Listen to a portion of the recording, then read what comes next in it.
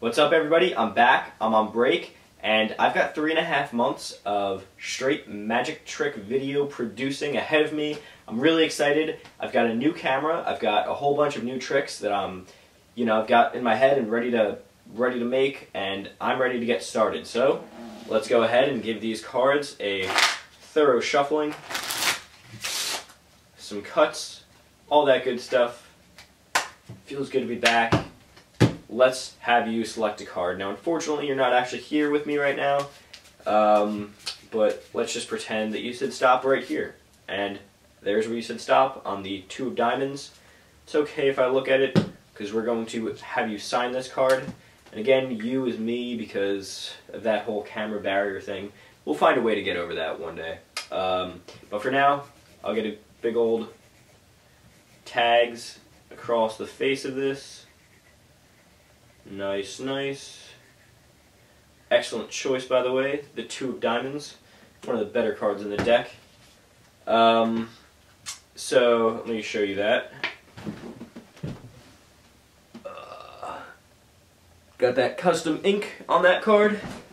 Nice, nice. And we're going to go ahead and get that custom fold now.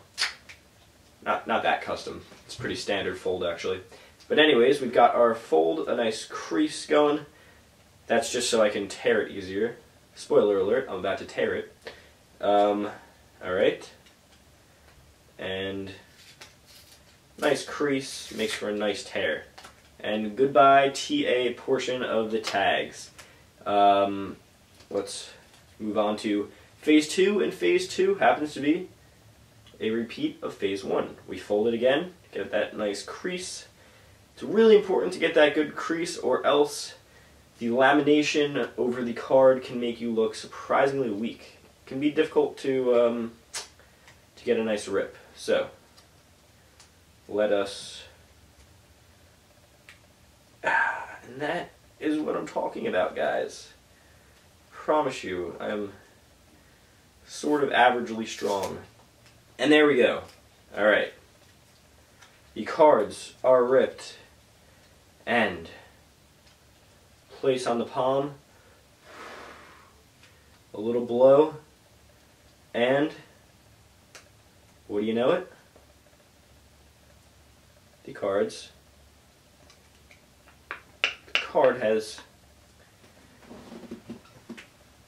come back to life, and with the signature and everything. That is the torn and restored card, and I'm going to show you how to do that. So as you guys saw, obviously this trick does require you to waste a card, or actually 2 cards, and I know a lot of you guys don't like to destroy cards, but I'm just going to say that there is sort of a price to pay with cool tricks sometimes, and it's not a terrible idea to buy a new deck of cards specifically for destroying. For making gimmick cards, or using as duplicate cards, or ripping up, whatever the trick calls for, sometimes you need to waste a card. That's just how it works. So with that being said, let me show you how to do this trick in particular. The way I performed it, you need a duplicate card, but you can easily get away with this trick without using a duplicate card. But the way I did it was I had a duplicate card and I had a duplicate signature. So you just sign. I'm going to write my name this time, just like that. You remember where it is, and when you sign the other card in front of the spectator, you just duplicate that.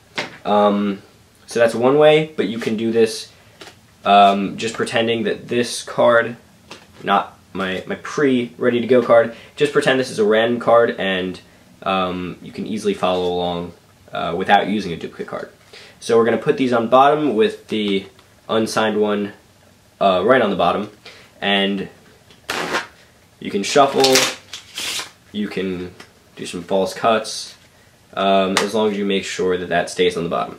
Now I'm going to do a Hindu force, a Hindu shuffle, and they say stop, and this remains on the bottom. I'm going to place this back on the bottom now. And now I'm going to sign the card, but if you're using just one card, you can have the spectator sign it, and that could even be a better option. You know, anytime the spectator is incorporated more, only makes the trick better. So, sign the card again.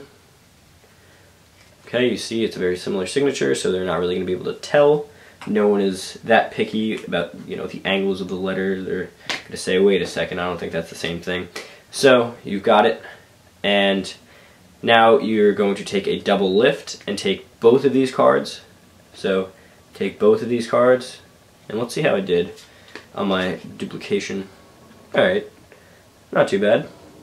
Okay, so you're going to take both cards as one, and now if you're only using one deck of cards, you have just a random card back here, and it's not signed, it's not anything, and the trick is never show this card. And I'll show you what I mean by that in a second. So we have the card as one, and we're going to fold it, get a nice crease going, and alright, here's the first secret. So they think we have one card folded, and we're only going to unfold that one card, that card that we're destroying. So if you have a random card, this is the card you're ripping. If you have that duplicate card that you made ahead of time, this is the card you're ripping. So you're going to unfold it like this, so that only one is here, and then this is your whole card, and that is intact. A suggestion I have is right in the middle, you're going to want to put your index finger, your left index finger there, and your thumb, and hide that part, because that is a part of the card that can easily be given away that there is another card behind it. And use your whole left hand sort of to cover the side that has the spare card behind it. So once you have your crease, you rip along that. Now if this is a random card, you're not allowed to flash this, or they'll know that that's not their card. But if this is a duplicate card, you could say, look, there's my M, my signature part of it. I want this to, there we go. Okay. So that's kind of where the two variations separate. You can choose for yourself which one is better. Then you put it back on here, making sure always to not flash that you have a million pieces. That's the biggest downfall of this trick. So you have your part here, and you're going to fold again, and to fold this time, I like to use my thumb and my middle finger and put those on the outside, and then push with my index finger, just like that. Get a nice crease. Okay, and when it's time to unfold, that's a bad crease. Bad crease. Okay, so when it's time to unfold, you're only going to take the two pieces here. So the two pieces of the fake card, right? Or the duplicate card. You're going to undo those, rip it, and now you can show again. If you made a duplicate, you put that in front, and now you have 4 ripped pieces with 1 folded actual card in back.